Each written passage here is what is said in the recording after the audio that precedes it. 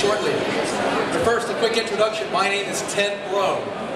I'm from the States. I'm a professional microbiologist and a chemist. I've studied absinthe for 19 years. I'm from New Orleans, Louisiana. Who here has been to New Orleans? A few people. Okay, great. Down on Bourbon Street in New Orleans, there is a bar called the Old Absinthe House that has been there since 1874. I've walked past that bar many times, working as a chemist.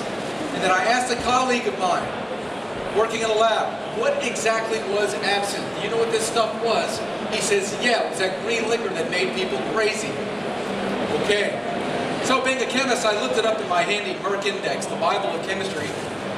And my special edition had a listing of absinthe, and it said, drinking absinthe can cause tremors, convulsions, death. Do you believe this? You do? I didn't believe it. I was very skeptical.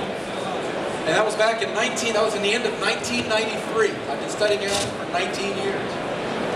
Okay, so we're going to start at the beginning. What exactly is absinthe? Absinthe gets its name from the plant, Artemisia absinthium, also known as grand wormwood. It has been known since antiquity as a medicine. The problem is when it was used as a medicine in antiquity, they typically use this herb in wine. It is the second most bitter herb on the planet.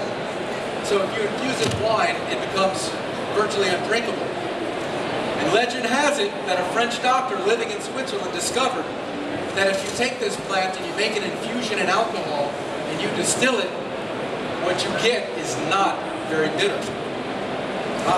Practical way to use medicine.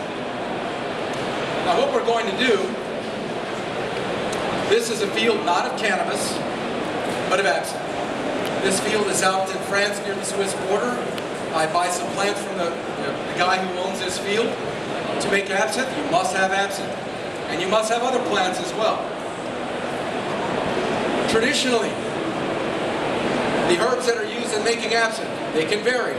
But almost always, any traditional absinthe contains these three. Green anise, which is a hot seed from Mediterranean countries. Grand absinthe, of course. And sweet fennel. This is what we refer to as the holy trinity of absinthe. Every traditional absinthe contains these three herbs. And what color is absinthe? Traditionally, you recognize it as being green. Not always, but traditionally, yes. How does it get to be green? Well, that's because after it's distilled, you take the clear distillate and you make an infusion with more plants, more medicinal herbs, like petite absinthe, which is Roman wormwood, lemon balm, which is melissa, herbs like hyssop. And just like making green tea, they make the distillate green. Now, what we're going to do